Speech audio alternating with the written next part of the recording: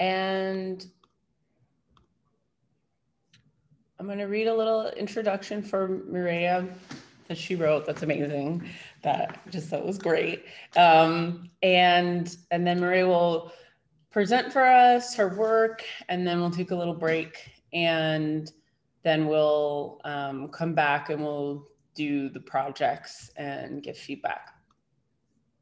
Okay, so we are so excited to welcome Mireya Lucio tonight for our class. She's an interdisciplinary artist, writer, performer, educator, and witch from Puerto Rico, based in Los Angeles, a trained actor, singer, and physical performer who studied at Tisch and NYU and Moscow Art Theater, as well as Cal Arts for her MFA. She allows amateur and do-it-yourself aesthetics to disturb established modes of theatrical performance, creating space for the transformation of embodied research into ritual acts of decolonization. Her work has taken the form of dinners, lectures, walking tours, videos, stage shows, and game nights. Her full-length solo works unravel timelines embedded with precise historical reenactment into musical extravaganzas, including Brandenburg Gate, The American Hits at PAM, and Con la Boca es un Mame at Los Angeles Contemporary Exhibitions. Her collaborative practice with Sally Merkel Emotional Labor Company weaves popular culture and academic inquiry into nonlinear transgressive studies of girlhood, as in our so-called sleepover or Freud and Jung crash 1995 through a Ouija board, which was performed at the Lax Festival, and creates transformative ritual via playful entertainment, as in the Commons digital series and the iterative Witches Cabaret, We Put a Spell on You at Machine Project's Mystery Theater, and also at Witch House at Cal Arts, as well as Love Spells at Mass on Fig, and Casting into the Unknown and The Graveyard Shift, which were both presented via live stream. As a performer, she has collaborated with artists Carolina Caicedo, Danielle Dean, Harry Dodge, Lizzie Fitch and Ryan Carton, Sean Grattan, Amy Howden Chapman, Zoe, I hope I say it right, Zoe Aja Moore, Tyler Matthew Oyer, Monica Rodriguez, and Greg Wohead. And I have had the pleasure of knowing Mireya for several years through intermingle performance circles in Los Angeles. And I've gotten to know her in the capacity of being a performer, but also a spiritual practitioner. And so I'm very excited that she can bring together so many different worlds and so many different modes of performance and social interaction into the work that she's presenting for us today. So let's unmute ourselves and give a warm welcome to Mireya.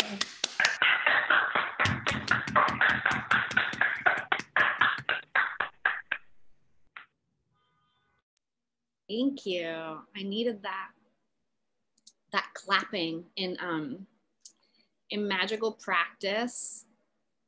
Claps can be a way of dispersing any built up energy that is stagnant. So like any sense of like anticipation nerves that I'm feeling right now, the claps was like a really good way of just like moving the energy around. Well, so as Lex said, today is my birthday, and I feel like birthdays are a really funny time travel portal that happens where you get in touch with like a lot of people from different times in your life, and maybe like your family sends you some photos of like past selves. So I think birthdays exist in this very liminal space. And with that in mind, I will say that maybe I'm kind of like living in the spiral today. So all of my attempts at like giving you a linear and organized presentation might go out the window. So we'll see. So I started as an actor, and then actually in one of my performance studies classes at NYU, I had this class called Postmodern Dramaturgy with Marianne Weems and Norman Frisch, who were two of the Wooster Group dramaturgs. And I was a sophomore in college, and I just didn't know all of that world of performance existed, coming from a musical theater background and then going into the acting studio that David Mamet founded, which was very into like this kind of like straight white dude, like acting, I'm trying to convince you, and really like uninspiring material I found. All of a sudden I was just like, oh my God, like the Wooster Group and like Reza Abdo and like all of these performance makers that are not taking the conventions of theater for granted. And I think especially as someone that I spent the majority of my undergraduate acting studies getting rid of my accent, because I was coming from Puerto Rico, and I was like, well, I don't want to get typecast. I want to play all sorts of roles. So I'm going to like really focus on my speech classes and be able to achieve this like neutral actor speech pattern. And the thing that I've realized since then is that there is no neutral. There is no neutral when it comes to like the white gallery space or the like traditional transatlantic acting voice that they teach most people in acting school. And so what I realized after some time is that I actually was training myself to sound white. And that is something that's very hard to undo because this is my natural voice and cadence in English because it's the only one I know. And so I've slowly tried to like untangle some of the things that I've built upon it, but it's a lifelong process. And so I think when it comes to making performance, and this is true of my performances even before I actually had a foundational developed magic practice, I think performances, artworks in general, are spells. And I'll define a spell as articulation of a desire and creating the specificity of language to turn that into an intention. Then you gather your materials, and by materials, I mean your literal object, tangible materials, or I mean your voice, the demeanor of your voice, the way that you are engaging with your body, the way that you address the audience directly or indirectly, whether you are including a fourth wall in your performance. All of these things are your spell ingredients.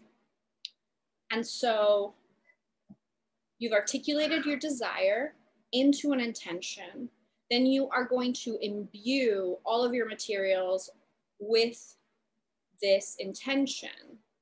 And it's a process of aligning all of the components that you're using with this intention. And so then the acting of the performance or the making of the sculpture or whatever it is that you're doing is the ritualization. And it's a moment of hyper focus and a shift of energy into like a liminal space. So this threshold destabilization between stages of something, you are heightening the experience of being and interacting with these objects and enacting these objects as a means to create a shift. And whether you achieve your desired outcome or not is kind of, I mean, at that point, it almost gets translated into something unknowable and ununderstandable, because my experience of receiving a performance as an audience member is going to be completely different from the person next to me, because my lived experiences and my relationships to these references are going to be completely different to the person next to me. And so I think a lot of my performances are rituals as a way of decolonizing myself, and then opens up the spell to maybe a process of, or like the availability to unlearn and deprogram from the audience perspective by stacking a lot of different references. I will show you some images because this might be sounding a little bit vague. Let me see.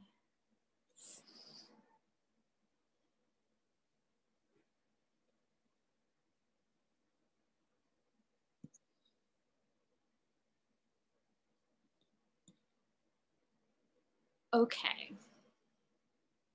So the first kind of body of work that I made were these performances where I would pretend or like put on the character of George Washington to unpack some of the like consensus reality around what America is and its history. And it was a process of understanding for myself, but also a kind of a sharing of an experience in a way that could put a text like the Constitution and have us all listen to it with space to maybe create a more spacious relationship to what the text might mean and how it might shift its meaning when you take it out of its historical context. So I did this performance, and you can see the bottom two left images where I did a walking tour of Mount Washington in Los Angeles. And I did a walking tour where I read through the entire Constitution. And all the sites where I stopped were either permanent sites like the Southwest Museum, and some of them were impermanent sites like this tumbleweed that I'm reading an article to, or a deflated balloon on the side of the road. There's a lot of real estate signs because it's very hot real estate properties up there. A lot of construction, and because it's up on the hills, it has this kind of the geography of exclusiveness, and so there's not a lot of sidewalks there. And so I think what the performance was trying to achieve was to create some space around the ideas that the founding fathers put into paper, and put them in a location where space is not, like geographical space is not infinite, that it's not like we just have all this land that we can do whatever we want with, that there's a literal stacking of people and of habitats, and really being able to question ideas around public and private spaces, the way that public and private space was conceived then and how it's changed now, and continues to change. And something that I employ in a lot of these performances, and it's especially true of the George Washington performances, I use this character that is myself, but is maybe like a subtle clown version of myself where I really invest in investigating the aspects of my demeanor that are like the expressions of my colonized body. And so maybe if I was like taking you on a talking tour, it's like my voice is just slightly higher than it would be normally.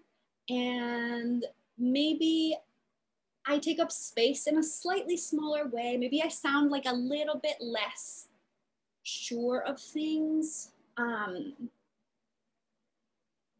It's this kind of hyper feminized form of address. And after a while, you kind of stop paying attention to it. And so this host becomes the container for these, in the example of these works, for these authoritative male voices. And I'm going to continue to use the term male and female. And sometimes I mean that in a gendered way. And sometimes I mean that in the kind of energetic way of female, like as far as like mystical understandings of male and female energies, female as being receptive and male as being active. And so it's a way to destabilize the authority of these voices and these texts, to listen to them in a different way because they're coming from a different kind of voice and a different kind of body. They're not assuming power and they're not assuming their right to take up space. So I try to play with myself as the conduit of information and play with the like importance that information might be taking up in the narrative.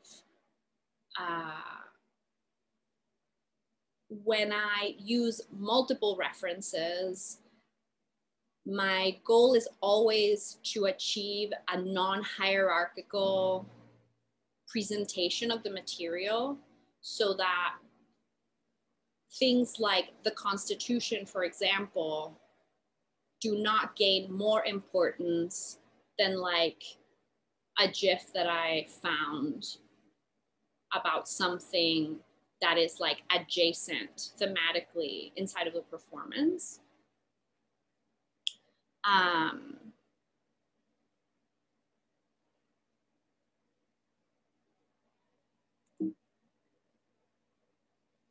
So Brandenburg Gate was a solo work that I made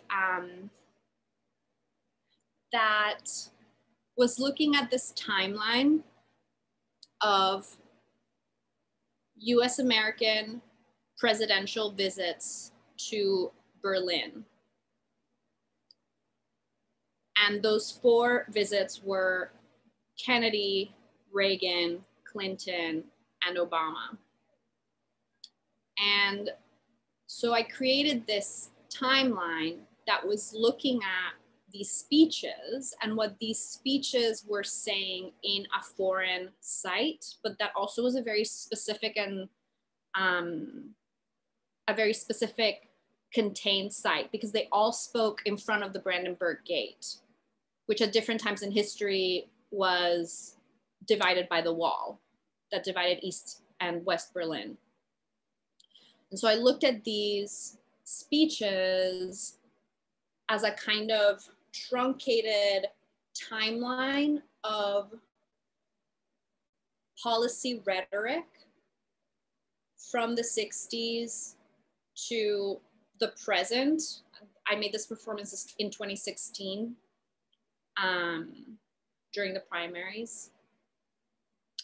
And then I looked at what the #1 hits were in the States on the days that these performances, I mean, performances. These speeches took place to see if they kind of matched what they had to echo about what these heads of state were saying about the United States to the world from a foreign site. So there's some really interesting couplings that happened when Reagan gives his very famous Gorbachev, tear down this wall. The #1 song was You Just Keep Me Hanging On by Kim Wilde, cover of the Supremes, actually. When the wall comes down, the #1 song is Listen to Your Heart.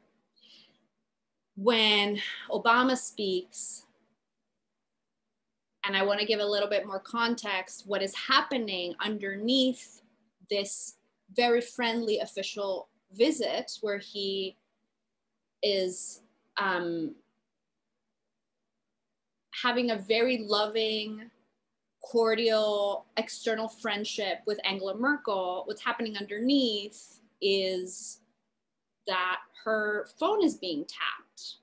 And this is the year where Snowden leaks the files from the NSA. So, and the #1 song was Blurred Lines. So there's just this kind of playful vibe that surrounds all of these like declarations. Clinton talking about free trade.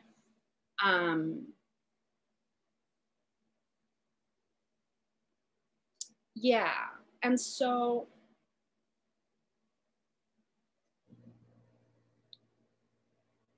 something that can happen in a performance like this is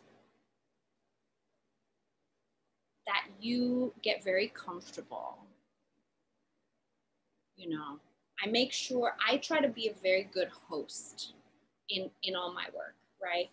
So maybe you're sitting on a very comfortable throw pillow with the American flag on it, and you are drinking a Budweiser and like talking to your friends, and I'm just like up here chit-chatting with everyone, and without you really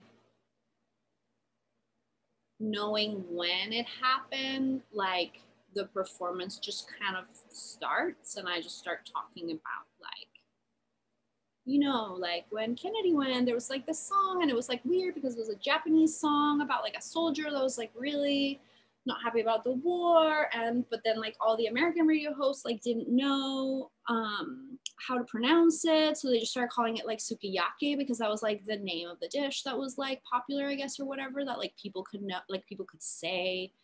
And you know, I'm like just walking through, like giving you facts and giving you information, and then you know, there's like all the materials are there to signify. It's like, okay, I have like some rolls of paper. These rolls of paper represent the gate. This roll of paper represents the wall. When the wall comes down, I'll rip it up, you know, and then the wall will be gone. And we'll just kind of like truncate history in this really like non-precious way, right? And so then maybe we get to the part of the performance where like Obama's gonna do his talk at Brandenburg Gate, and he says some really nice things about Angela Merkel, and then I'm gonna be like, okay, so then, you know, then he gives the speech, and maybe I like put on a tie that's the same color, and I mean, I would probably not be wearing these earrings. And so I haven't done this in a few years, so I don't know how good my Obama voice is gonna be, but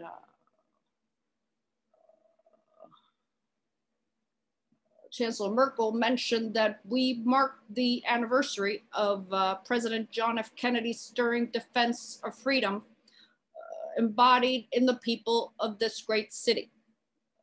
His pledge of solidarity, Ich bin ein Berliner, echoes through the ages. But that's not all that he said that day. Less remembered is the challenge that he issued to the crowd before him. Let me ask you, he said to those Berliners, let me ask you to lift your eyes beyond the dangers of today and beyond the freedom merely of the city. Look, he said, to the day of peace with justice, beyond yourselves and ourselves, to all mankind. So if this speech keeps going long enough, maybe the separation in your brain that's happening between what you know Obama to sound like and what you know me to sound like starts to blur.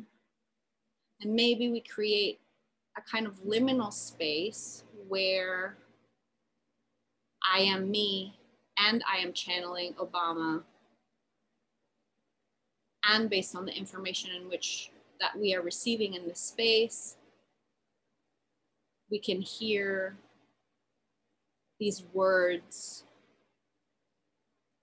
in a way that complicates their original intended meaning.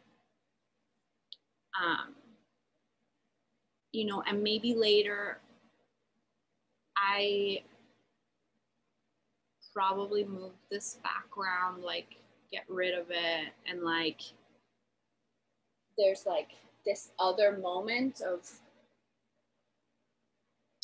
like another shift for the space. It's like the space, then we can see it in a different way. So maybe we have something unfamiliar to the site that we have been exploring. So that the space that we're stacking starts, the edges start to bleed and the edges start to blur.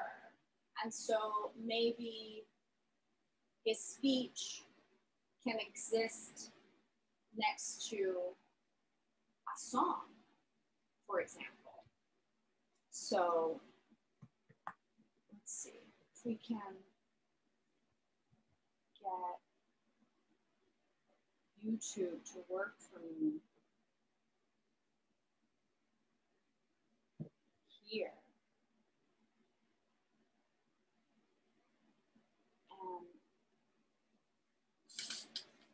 I can get really close to you. I can look into your eyes. Now here you go again, you say you want your freedom. Well, who am I to keep you down?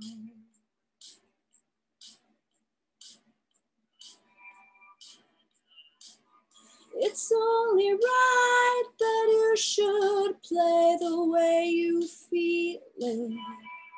Listen carefully to the sound of your loneliness, like a heartbeat drives you mad, to the stillness of your memories and what you had and what you lost and what you had and what you lost. Oh, thunder only happens when it's raining. Players only love you when they're playing. Say women They will come and they will go.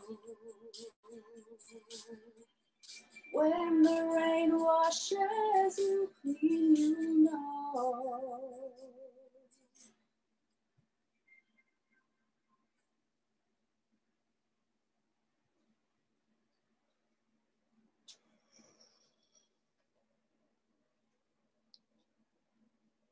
And so maybe after that, if I continue on with Obama's speech, and I say that we may no longer live in fear of global annihilation, but so long as nuclear weapons exist, we are not truly safe.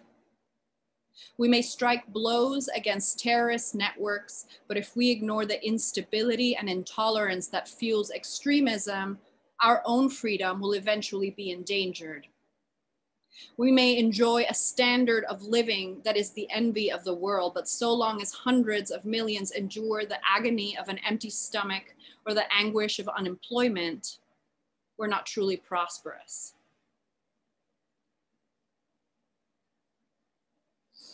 And so this is like a very compressed version of what like a build might be. And the cycle kind of repeats over and over again. And so the hope is that, you know, the structure, if the timeline is a line, then the events around the timeline that are the like non-authoritative modes of accounting for truth and for history, maybe they're creating a spiral around, I guess the spiral will go this way, around the timeline. And so then what you get is this like conglomeration of things. And as far as a process of decolonizing or ritual towards decolonization, the approach is to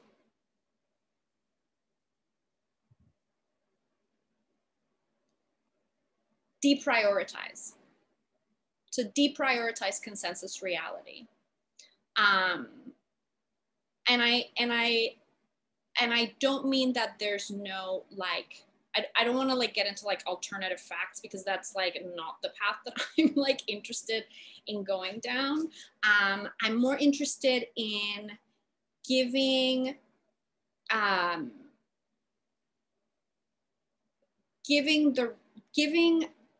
space and ear and presence to voices and accounts that are marginalized.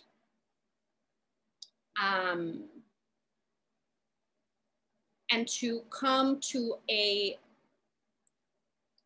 different understanding of the information, which at this point I'm repeating myself. But so the next thing I wanna show you guys is this performance called Con la boca es un mamey,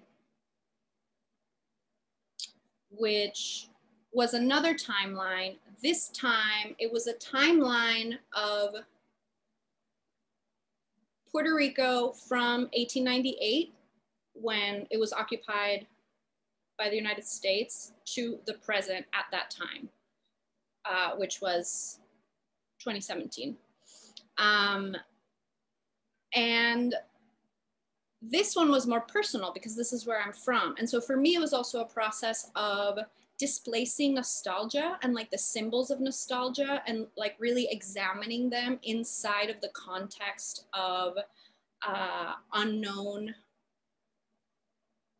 histories and stories of oppression, kind of to try to decompress and investigate some of the stereotypes around Puerto Ricans, stereotypes that I had of Puerto Ricans in the diaspora as someone who like lived in the island until I graduated from high school, which I later came to realize was a total privilege, because most of the people that left because there were not enough resources. And so unpacking some of like my personal history with the history of the occupation, looking at the cultural content that is being produced from this facade of harmony as Americanized Latin Americans. As Latin Americans with a US passport, separating the story of the immigrant with the one of the migrant, and the role that like capitalism and consumption and like the buying of the island and the selling of the colony back to the Puerto Ricans, that process. And so again, it was a lot, there was reenacted speeches, there were some songs, there was some unpacking of cultural content. This performance I made a full Puerto Rican dinner for everybody that came. So they came in with food. They were given like rum shots. And so I want to go back to this idea of the host, because I think that like, if we really look at the meanings of the word host, we have, yeah, someone that is like inviting you into an experience, someone who's inviting you into a space.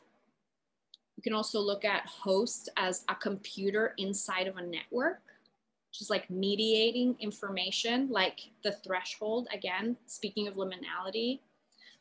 The body as host, that can be occupied, be invaded, be colonized.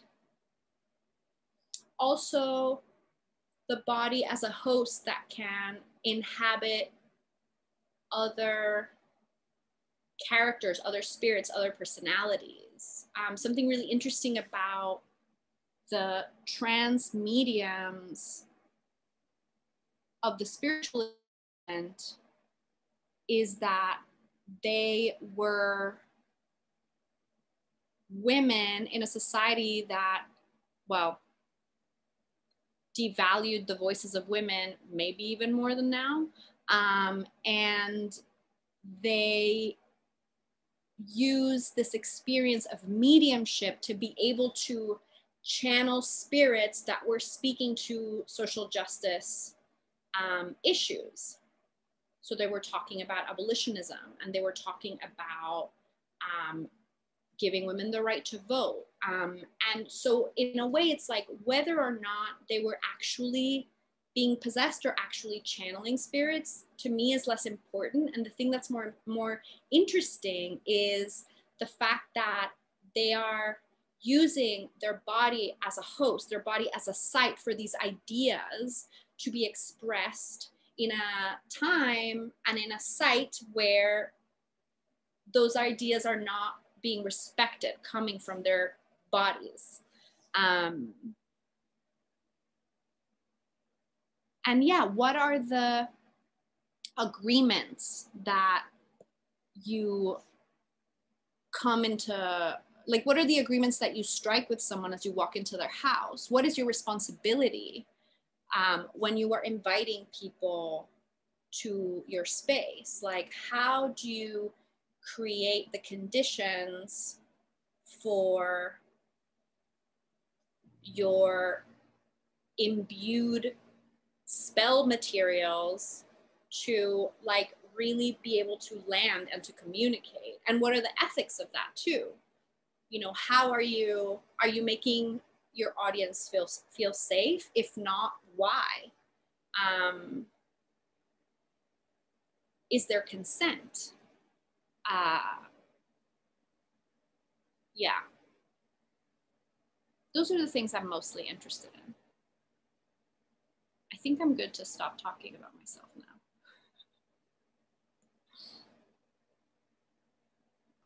Are you sure? Because it's so good. I mean, I don't know. Like I guess I will mention, I have a collaborative practice with my friend Sally Merkel, and we like learned witchcraft together as research for a project, and then we like actually just were like, oh no, but now we're like actually witches. And so our work together is more overtly like art as spell. We have a web series that features a lot of like art witches, and so it's more about this kind of like what is the prism, you know, because like magic is not a monolith either, so there's like lots of different traditions, practices, and points of view, also based on like who you are, where you come from, what your lived experience is. So I mean, I guess that is also another sense in which we like really treat hosting very seriously, because it's about creating modes of production that are aligned with the ethics of the world we want to see. So when we film the web series, everyone gets paid the same. We have a non-hierarchical approach to being on set. Everybody checks, like we all check in at the beginning, like if people need something. We also have an active glossary of terms for filming. So filming language is super militarized, right? You have shoot, you have hit your mark, you have all of these things. So we really actively try to find different language so that we're not employing military language when we film. So we say film, we say find your place. There's other things that are escaping my mind right now, but I guess that was something that I think was important for me to say, that I think the way in which you make things is also just as important as like the thing that you're making. And so with all of my work that I shared with you, a big part of it was this like DIY aspect. And it was like all of the media was always being controlled by me from the stage. I wanted to make it really transparent, like where things are coming from. You know, I taught myself how to edit, so I had control like over the means of production, basically. A big blind spot though that I had, blind spot, that's an ableist term. I just realized that as I was saying it too. Apologies. But something that I had to realize is like a lot of those performances, a lot of the like hand props and like crap that was getting pulled out of everywhere was just like stuff that I wasn't gonna make it myself, so I just like bought it on Amazon. And now I'm like, okay, well, we should stop buying things from Amazon that I put in the performances. So some of my thoughts around making things. Yeah, I think that's it. Thank you so much, Mireya. Do you mind if I show the trailer from season 2 of The Commons? Oh no, please. Okay. So I've seen a few episodes of The Commons. And how many episodes are there in season 1 and season 2? I think there's 13 episodes total, which was intentional, but I think it's 6. No, it's 5 and 8. Okay, cool. I'm going to show the trailer. Maybe you could talk a little bit about collaboration and how that meets up with the idea of like host, or does that, you know, change the nature of the host? So I'll play this.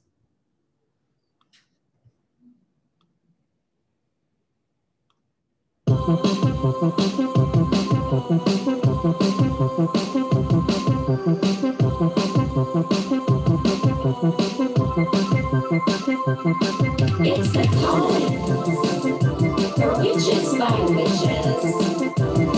It's the Commons. Everybody's welcome.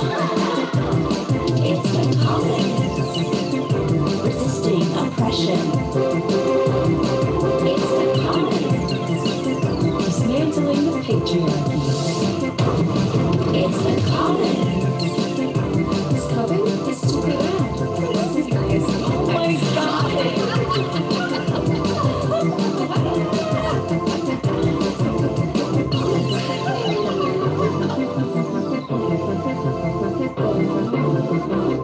It's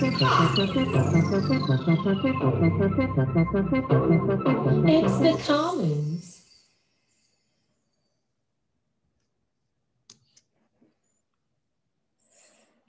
Yeah, hosting and collaboration. I think a lot changed between seasons 1 and season 2. Season 1 was definitely like all scripted, all came from me and Merkel.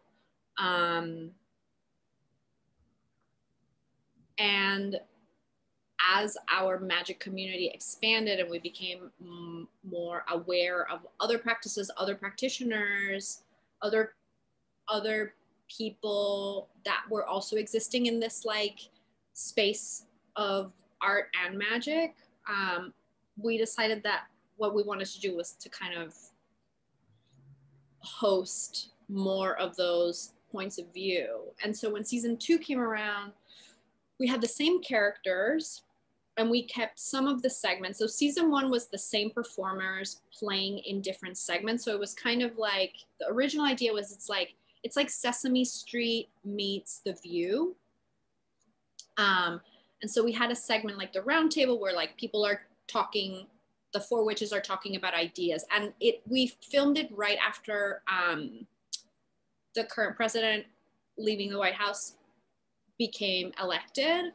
And so we were kind of, these witches exist in a different dimension from our reality, which in the show this is called the bound world.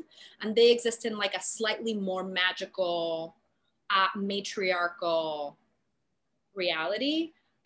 But what we tried to do was to kind of write some of these ideas around mutual aid, resistance, like these ways of organizing, ways of taking care of ourselves, like how magic can be a form of power and a balm and like a community building endeavor.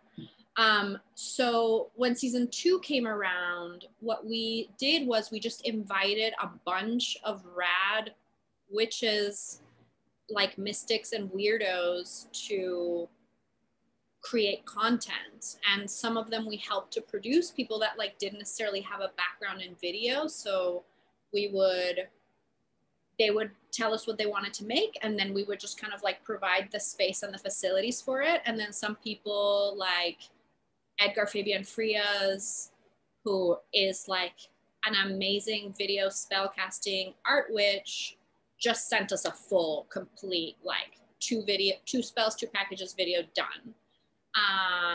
And so we just kind of slotted it all in. And I know you guys were watching some Wooster Group content.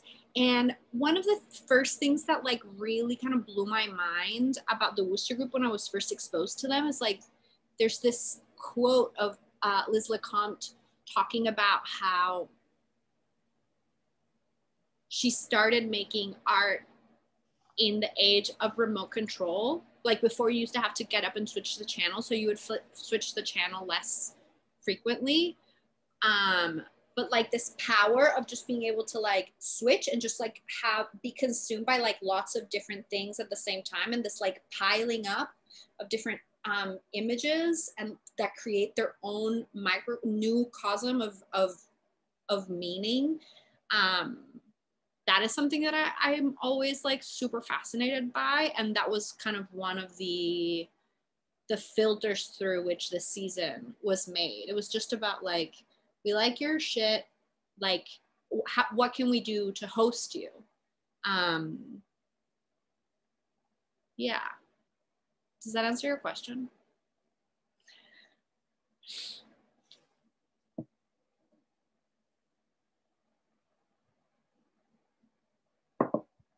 More questions for Mireya? Anybody have questions? I have a question. So I just want to hear more about like do you frame it as like magic practice? I'm not sure the exact, okay. And how that, if at all, extends like to your personal life, how it transformed your life, and what like, do you want more people to come into this, or do you know what I'm saying? Like, is the goal to try to just spread your own message, or like invite people into that community? Like, how has it influenced your intent? Oh yeah, interesting. Okay, so yeah, I'm like a fully practicing witch. And like I mentioned before, my magic practice came out of my art practice.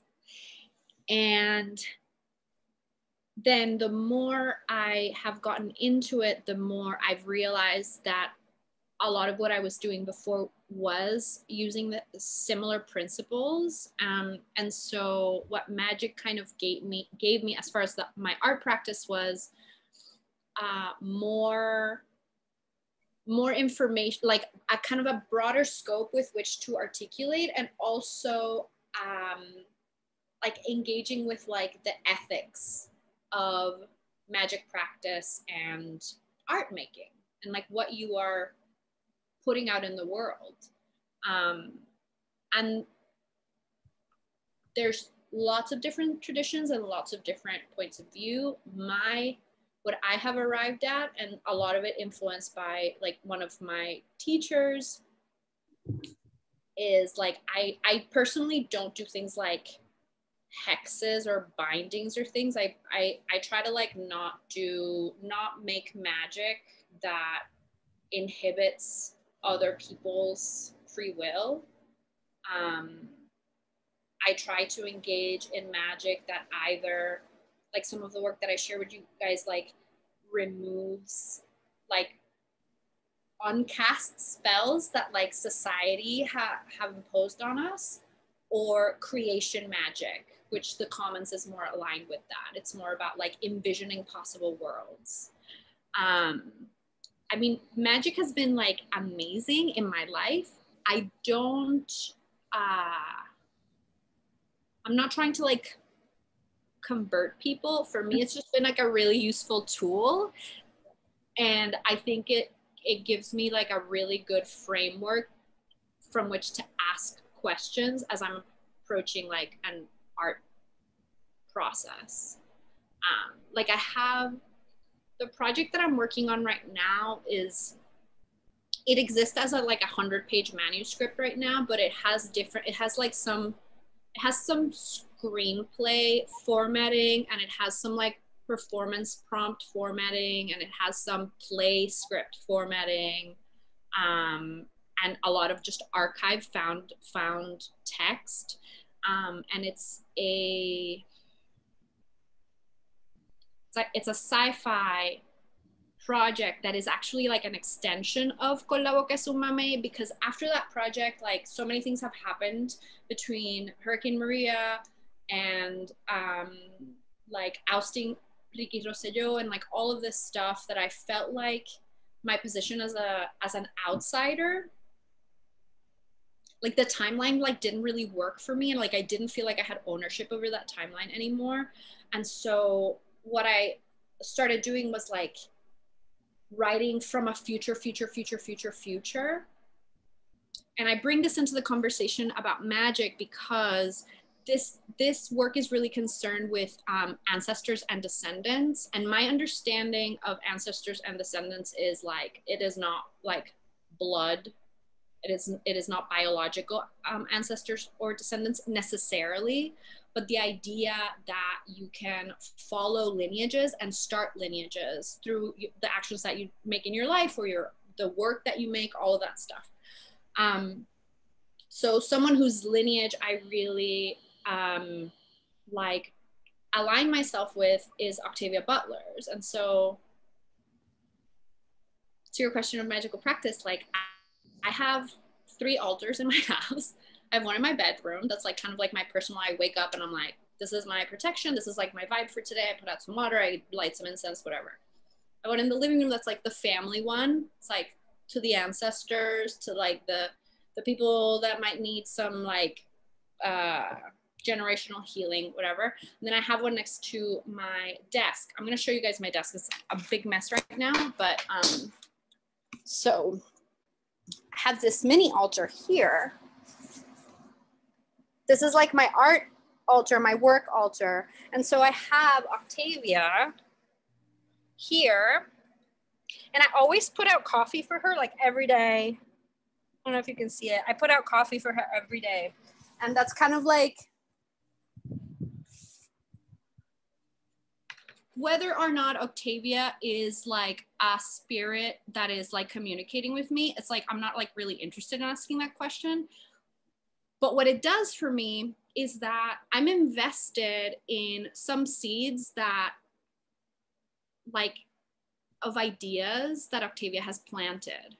And so in my daily devotion to her and those ideas, I have a kind of path of communication in which I am turning those ideas over and thinking about like how I am taking those ideas, like what it is about, which of those seeds am I going to sow?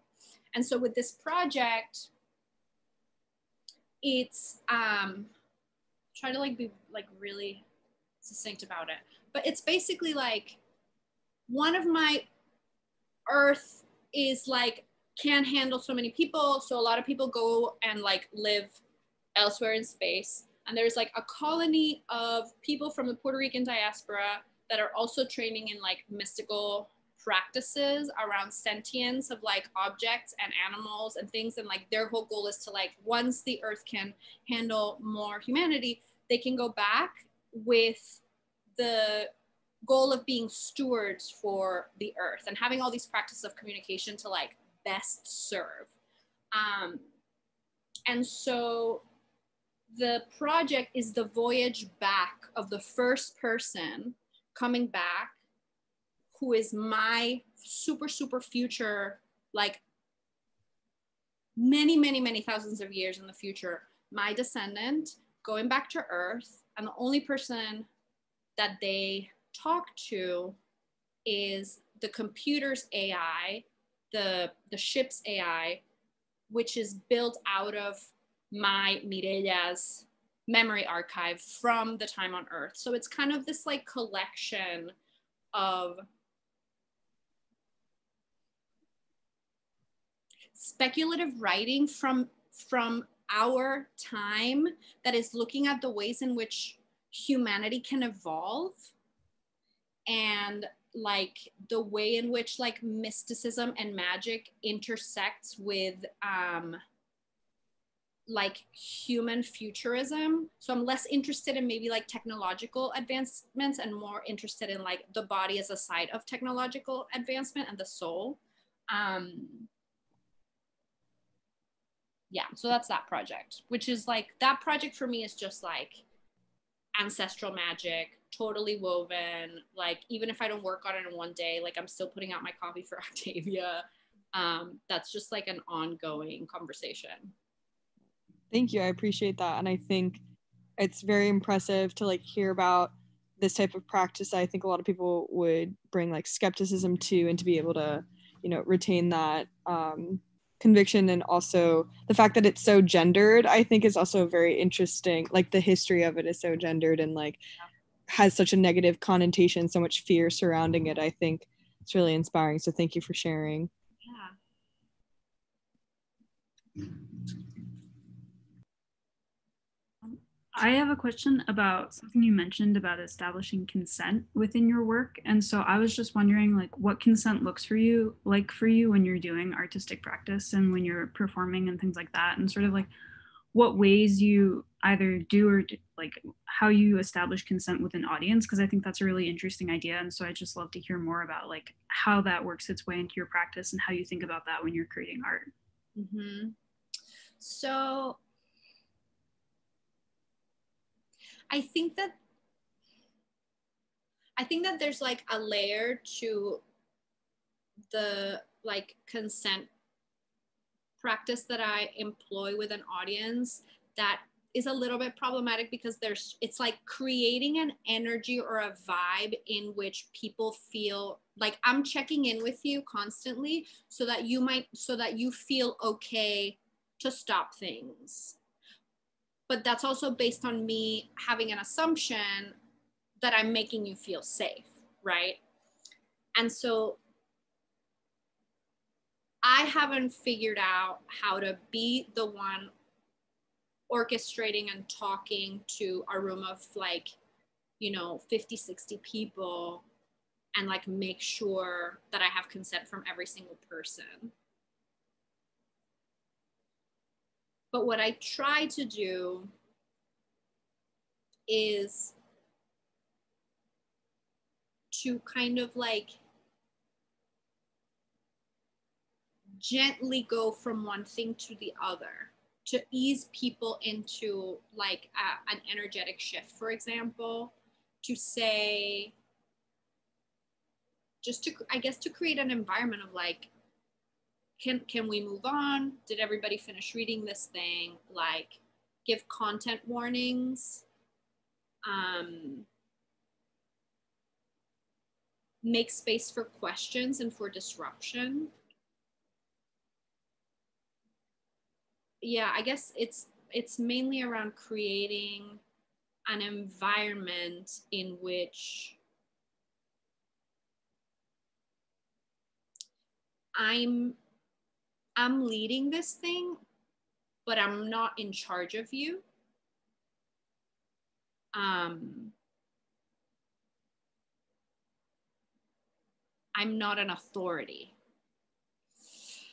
So that's been like how I've tried to navigate it. I mean, I've definitely had a lot more success in the kind of production process around things where everyone is, like behind the scenes. We're all getting asked, is everyone okay with this? Like, this is what's going to happen next. Does anybody have, that seems a lot. Well, not that it's easy, because that has taken a lot of trial and error. Like Merkel and I, we're not like the most efficient at it, but like the only way we've figured out, the last 2 cabarets that we did were via Zoom, and we were basically hosting a bunch of other performers. And so for rehearsals, the only way to make sure that we're creating a space of consent and where people feel comfortable is we need to have a meeting before, so we can like organize the structure in which people can feel safe. Then we have the rehearsal or the meeting. And then we have a meeting after where we like debrief about what just happened and like find better practices for the next time. So our way right now is incredibly time consuming, but it's like the only way we've figured out how to like do like due diligence for everyone. Thank you so much. Mm-hmm.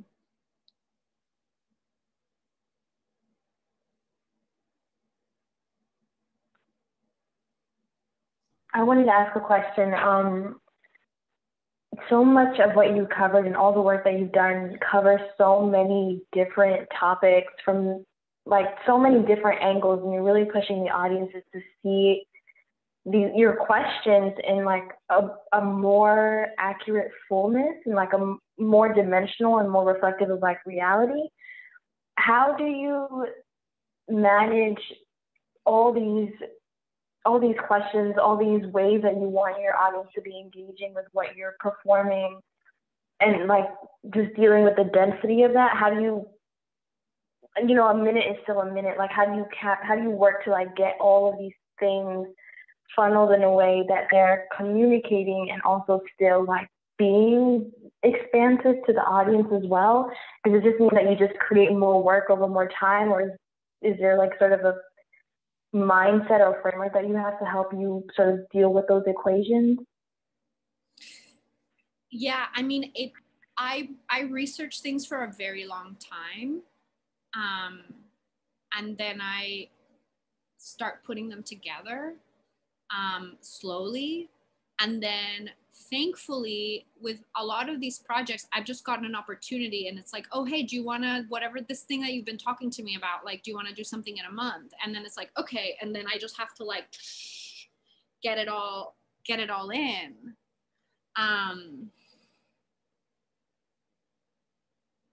But I think like one really important organizing principle for me is like joy and fun.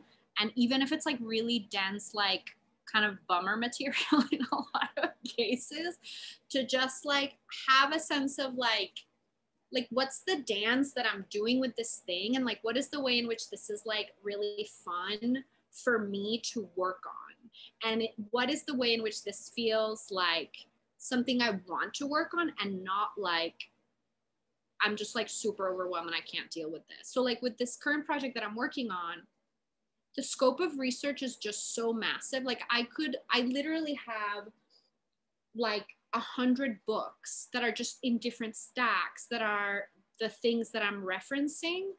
And this is where like actually magical practice like really came to save the day for like fun and joy and laughter. And I was like, you know, I read tarot and I just shuffle cards and I'll just pull out a card, and like that's the card that I pulled and that's the card that we talk about. So what I've started doing is just being like, these are the 4 books that I'm gonna like do divination with, and I'll just like flip through and get to a page and like get a quote, and it's like that's the quote that I'm engaging with today. And if it sparks something else and I need to look for something else in that book, but it's like I can't read all those books. I mean, I can, but then I'm not going to be doing anything else that's like fun and exciting. So like that's what I do. And sometimes things just like stay for a long time. I have this project, actually the first project that I made with Merkel. Oh, here, I can show you really quickly. I actually do have images from this.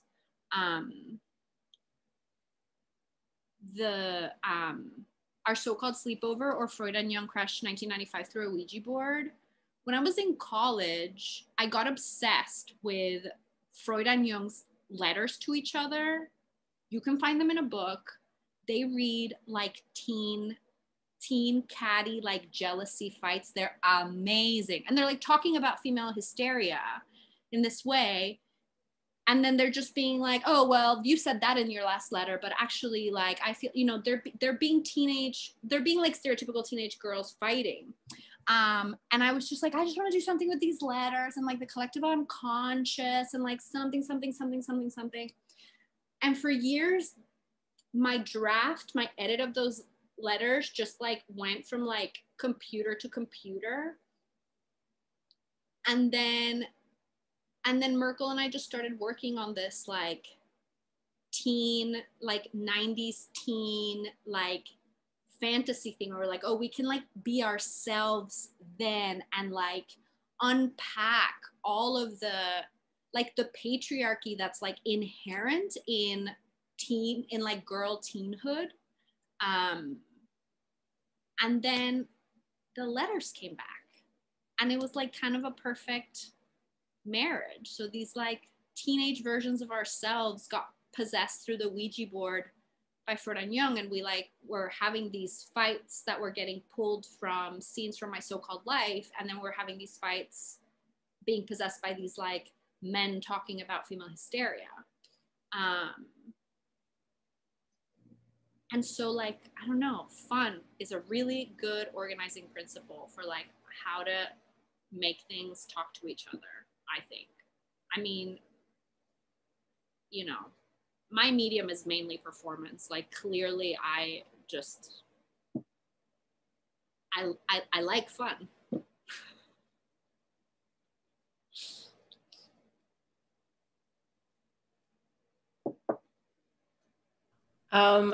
Mireya, this has been so amazing. And one moment that I really enjoyed is when you were talking about de-hierarchizing, making things non-hierarchical, and then returning to them to create this spiral around like a vector that's actually the truth. But it's like we don't see the vector that has the gravitational force in it. And it was so nice to hear you describe that, because I remember like some years ago, we were talking just about life, and you described the spiral motion to me. And that has always stuck with me, this idea of things moving forward, but around at the same time. I love that moment. my question is about another, something else that you had said to me once that stuck with me for a long time, that was about your move from being like an actor in like theater, film, or TV roles and pursuing acting in that way to being an artist and creating performances and working in a more expanded field. And I remember our conversation was just about like being typecast, but very specifically the frustration of only being just being cast in the way that others see you. Mm-hmm. And for some reason, it radically changed the way that I thought about what acting is in like the industrial sense, and what typecasting is, because we all know it exists. But there was something about the way that you had said it. It blew my mind. Up until that point, I had still had these kind of like lingering dreams of like acting in the industry of acting, and realizing like, yes, that's so true. It would be difficult maybe for us, you know, many directors or many production teams to conceptualize you or I or anybody as anything else other than the roles that they have been assigned to. And that conversation has always stuck with me. So I'm wondering if you can talk a little bit about just like the transition that you made from one kind of world into another, but then also because I know you do act like in you know, well, like what would be the word, like in a kind of more like mainstream, because I feel like I saw you in like a trailer for something. I can't remember. I mean, it was like a Janixa Bravo film or a short film or something. Can you talk about those different worlds and moving between them, and just, yeah, how it has been to navigate those different spaces for you? Yeah, I mean, I guess, so I went to Cal Arts for my MFA in theater.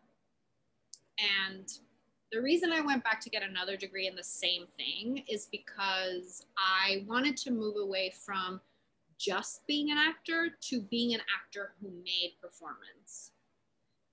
And at Cal Arts, I started hanging out with like Danielle and Tyler and like all the art kids, and they were like making some like really weirdo performances. And I was like, I mean, this is cool, but like, have you tried doing this with like people that like actually know how to fucking perform and are not just like, you know? Which is it's valid. I mean, this is, and I think this is like where my interest like really sparked. It's just like, oh, like you don't have to only act like this, but also it helps if you can like do more than like just like whispering into like your index card or whatever. So I got really excited about making work and about collaborating with people that had like a much more developed like sense of the art that they were making. So I started performing in their work, and then I also started developing my work.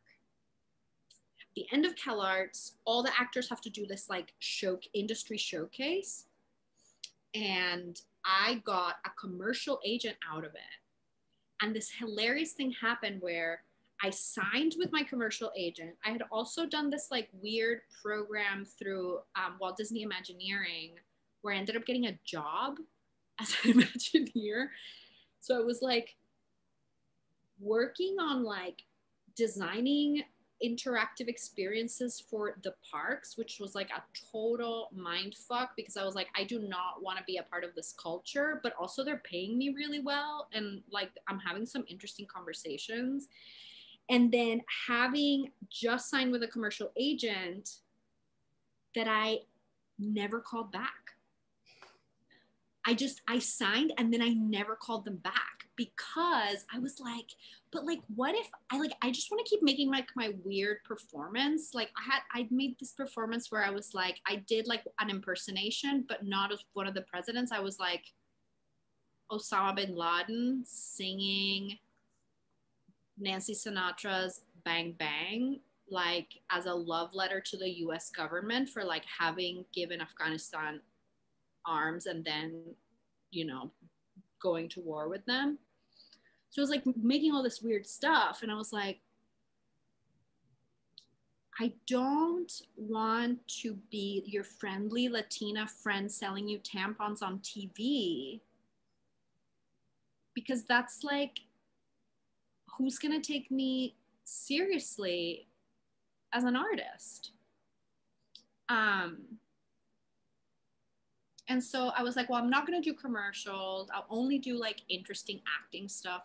But in order to get to interesting acting stuff, you have to like go on all these stupid auditions.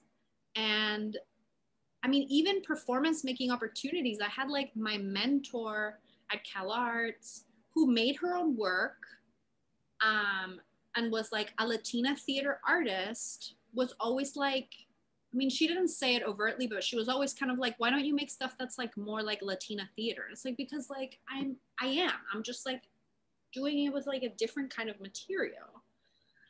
And yeah, I just hated going into audition rooms for material that I thought was really not that exciting. It just takes a lot of time to go into auditions. I didn't like having to look certain ways.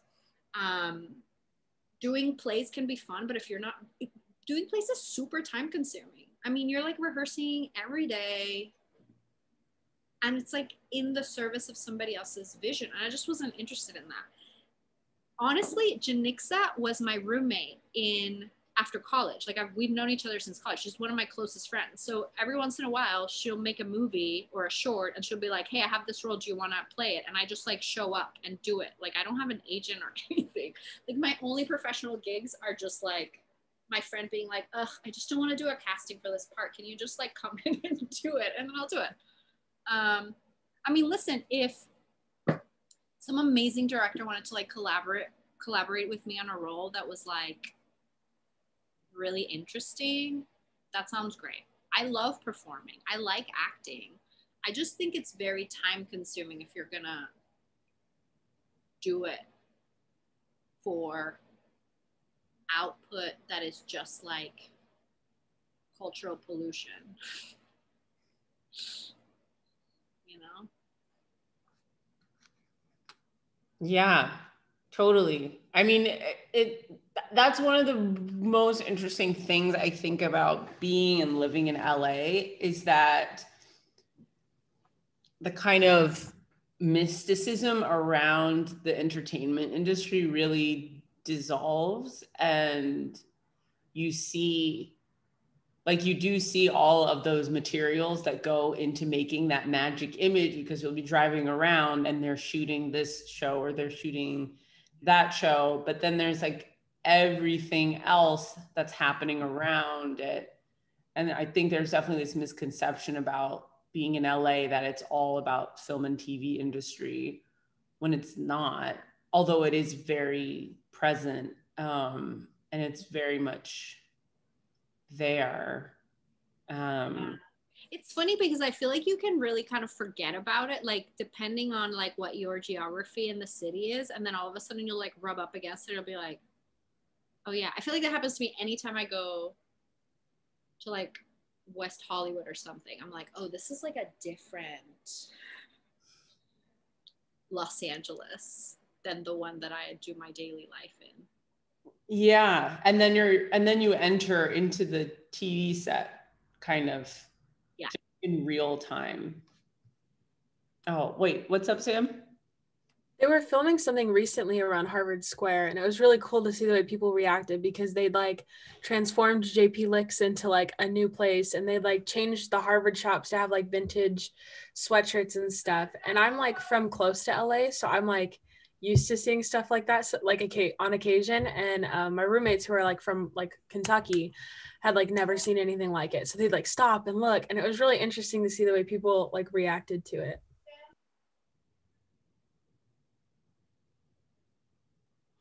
Definitely, to seeing that transformation, that is so, I mean, it's striking. It's kind of, it can be really striking in a way that's like, you don't, it doesn't make sense that it should be so like, oh my God, like a thing is happening. But it really is like kind of exciting that something can change from like truth to fiction in front of your very eyes, outside of a context of like, okay, we're going to like a theater performance space. Like when it enters into reality, it is like somehow like, wow, like that you can do that. I mean, it's amazing how much, what is that called? Object constancy. I mean, that's like what develops in your brain when you're, you know, however many months old, but object permanence. But that we kind of have this object permanence for entire structures and like building facades and people's bodies. Like just getting a haircut is like a really big deal to other people. It's amazing, actually. Actually, you know what, you bring that up is interesting, because I do remember one time walking into one of the Chinatown plazas in LA, and they were filming what I later found out was like a Ryan Gosling like mob 1930s mob movie or something.